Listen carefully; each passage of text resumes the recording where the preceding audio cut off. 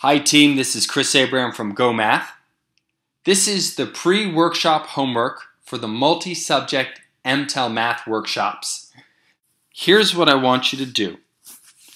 I've selected 50 history terms and 50 science terms, all which are extremely important and would fall well within the bounds of the general curriculum multi-subject exam. Before the workshop, I want you to go through each one of these terms, and I want you to, on your own, write a one-sentence summary of these major events. So let me give an example. I'm going to go to the website, click on that link here. Okay, it brings me to the multi-subjects section of the website, in the resource section. You're going to find the same video that we're watching right now. Brings us to that main page. Here are the directions that I'm describing right now. Go through the 50 history and 50 science. Now you're going to notice I've bolded the ones that were on that sheet. I only want you to write the one-sentence summary for the ones that are bolded. If you're a teacher that wants some extra work and wants to do some extra research on the multi-subject for history or for science, you can definitely do these sub-terms. All right? Now this is an abbreviated list. I've had to remove a lot of ideas from this list to make it manageable for teachers. I think it's fair for everyone that's attending the workshop to at least do the top 50 history and the top 50 science. Here are the two examples I wanted to show you real quick.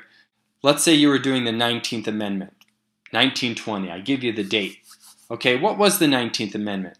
Well, if you didn't know it was the women's right to vote, you could select this and you could go to Google and you could type it in and it should come out. And you could open up some articles, you can find out some more information about the women's suffrage movement and how it led up to the 19th Amendment.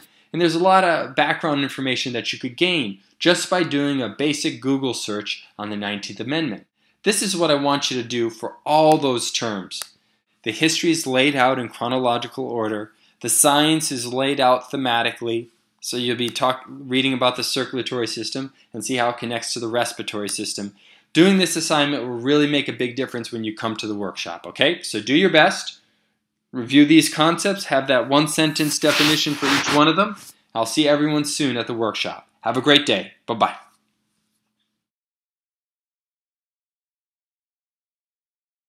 Hi team, this is Chris Abraham from GOHmath.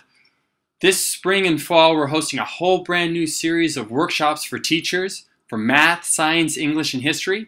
You should check out these workshops. We're going to be holding them in Massachusetts, in Florida, in New York, and California.